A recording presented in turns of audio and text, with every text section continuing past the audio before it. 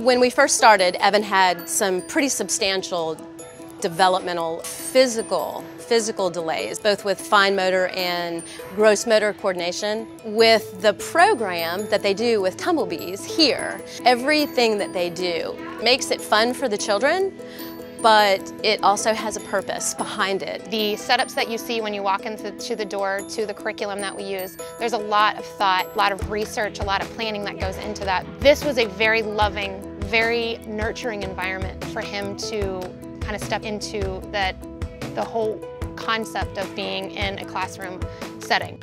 What really helped him was the teacher that connected with him.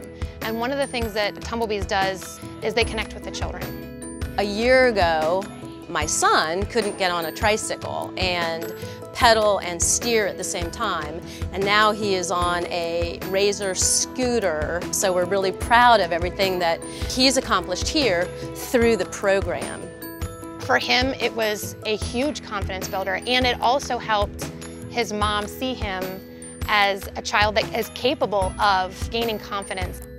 It changed the way that I spoke with them, and it changed the way that I played with them, which has changed our relationship immensely. The teachers here truly care. They want to meet the child where they are and help them exceed whatever expectation the parent has for their future development, because we do have the goal of fostering a love for learning and also to create a happy, healthy, and responsible child.